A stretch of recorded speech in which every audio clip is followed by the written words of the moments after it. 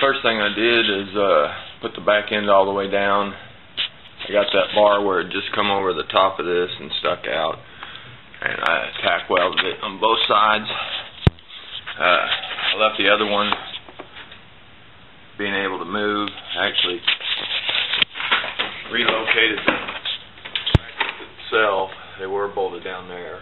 This makes the table even and helps it rise up better. I used a side of a frame, shelving frame for my platform. I actually don't have it bolted down yet. That's what it looks like. It's about 18 inches wide. I just went and got some plywood. This thing is on wheels too, so if you're working on your project, you can actually scoot it around. I've got a rail there, so if you're raising it up or letting it down, it can actually slip. So I'm going to go back and do something so that bolt won't slide back and forth. It makes the table jiggle. As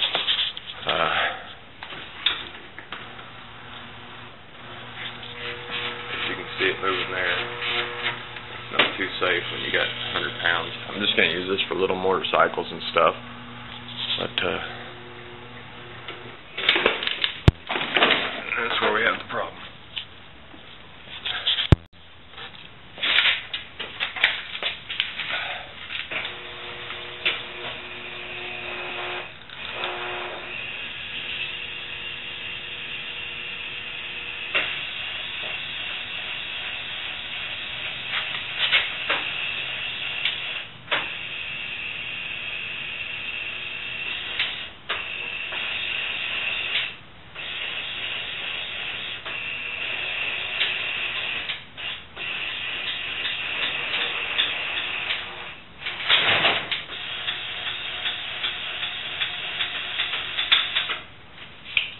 To work on that a little bit, but there it is. Homemade lift table. As you can see, the lift's about the same size as a regular table. I guess that's about 3 foot, so that'll put the motor up a little bit higher. This is my demo model. I don't work on these, but anyway, I'll show you it working. Front is lowering.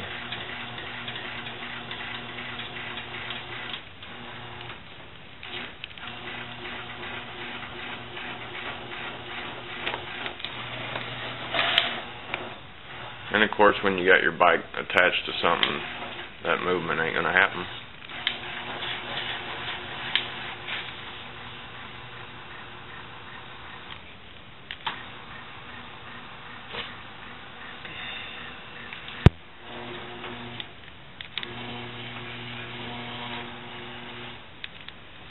And that's it.